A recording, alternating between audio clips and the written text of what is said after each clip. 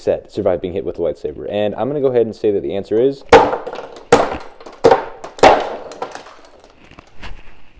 Hey guys, welcome back to another video on the B&D Bricks channel. Today we're going to be doing a review of the LEGO Star Wars set 75359 Ahsoka's Clone Trooper Battle Pack. This set came out last year. It retails for $20 with 108 pieces and has 4 minifigures, which we'll get into obviously later in the review. So we'll be using my normal 5 category review system for this video, although I've tweaked some of the values on each category because obviously like this is a battle pack. There's going to be a higher emphasis on minifigures, lower emphasis on the build. But without further ado, let's get into the review. So starting off looking at the builds, we're going to be doing the design and durability categories. So starting off with the design, this is what is called a Clone Swamp Speeder, the build for this set.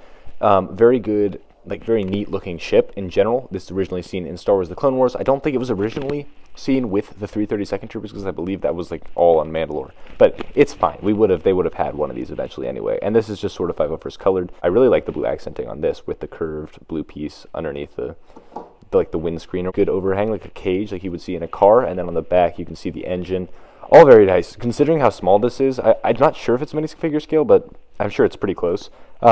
It's pretty accurate. I do really think that it's like they did a good job with it. 2 seats there, of course, that would be more durability, like playability, although kind of designed in this, the way I've kind of said it. 2 clips on the side, which you can use to put in your clone troopers' weapons if you're storing them, so you're not using them. All very nice. And then 2 stud shooters in the front. That's also there. It's a little bit cumbersome. Not a huge fan of the stud shooters, but these look okay. So overall for the design category, I think I'm going to actually give it a 2 out of 2. I think that overall, like, it's a good design. This is all we needed. Obviously, this is a battle pack as well, so we didn't need too much else. However, with the design category, there is one other build that was a part of the set, and honestly, I think we could have done without it. That was probably done to pad out the piece count, although like those 3 pieces I don't think mattered that much. Now onto durability. So this category is only worth 1 point on this set just because I don't think the durability is super important on a battle pack. So to do this, we're just going to do a small test. I'm going to, well, you'll see. The question we all want answered is, can this set survive being hit with a lightsaber? And I'm going to go ahead and say that the answer is...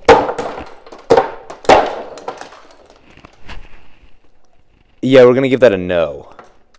Now on to probably the most important category of the video, the minifigures category. So this is a battle pack. Obviously you're buying this because you want to get a bunch of minifigures. So starting off with our first minifigure, we have the plain Ahsoka Trooper. This is the normal 332nd Clone Trooper, no backpack or anything. It uses the same body as the 501st Trooper, which I have one here, that we saw in 2020, the original of the 2020 style Clone Troopers. This is also the same body that was used on the original 332nd Trooper in the AAT set that came out a couple years ago. So nothing big here. It's actually very nice because you can blend them in your army pretty seamlessly. Next up, of course, we've got the Jet Trooper, which is basically the exact same thing, but with a blue jetpack. Our other Clone Trooper is going to be the same as this, and all 3 of these come with just like regular standard issue rifles or blasters. So nothing too special there. But then our last minifigure, Commander Vaughn. So this is... I wish I could say that this was special, but it's not. Literally the exact same printing as the 501st Trooper on the front. It has a little badge in the top right corner, which is slightly different, but like whatever. And then on the back, he has a jetpack print, which you could just cover up with a blue jetpack if you wanted to. But this is, again, LEGO being lazy and not doing an actual jetpack, just like they did with Commander Cody. So the lack of originality with this minifigure is actually fine because... I mean, in my Clone Army video, which you can see on my channel, I like it when my Vaughns just blend in my army because that makes it so that you can get a lot of these battle packs and you don't have to worry about having a bunch of duplicates of a clone commander that you don't want. And then another reason that it's really fine is because if you look at Vaughn's like actual armor design in Clone Wars, it's very similar to this. Like it's not a big deal. His armor isn't very unique anyway, so just it's okay. Overall for this set on the minifigures category, I'm gonna give it a 3 out of 4. So now we're just past halfway, so make sure you go ahead and like and subscribe if you're enjoying the video so far. I'm gonna have some more reviews out and another video later this week about LEGO video games, so you know, keep an eye out for that. But on to the 4th category, and second to last. This one's just gonna take a second. The price category. This is largely based on price per piece, so obviously $20 for 108 pieces is not ideal. However, these Clone Troopers are like very good. Even if you're not a fan of the 2020 style helmet, the bodies are great. It's the best ones we've ever had. The jetpacks are nice, of course.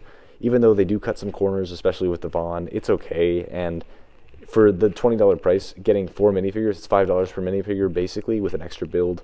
It's still a really good deal considering like with the CMFs from this year, it's $5 for one of each character. Overall for the price category, I'm going to go ahead and give it the 1 out of 2 because it would have been nice to see this at like $15. However, I understand like why they don't, but even still, I'm just going to give it the 1 out of 2 for this. And then our fifth and final category, the impression category. This is a category that I introduced in my last review with the LEGO Star Wars Luke's Landspeeder UCS set. Based on, does the set really leave an impression on you? Like, is this a set that you remember? And no, this does not get the impression point, because this is a set that's just kind of like, it's there. It's a good battle pack, and like, it's good to get a couple of, but obviously, like, you don't want your full 501st Army to have Ahsoka Trooper helmets. It also makes orange visors and antenna more accessible for people that can't afford the ATTE. 0 out of 1 for that, but it's still good. That's the point that's really hard to get. So now that leaves us with a total of 6 out of 10 for the score on this set, which is, I think, fair. It's a 6 out of 10, of course, isn't bad. Anything above 5 is still pretty good.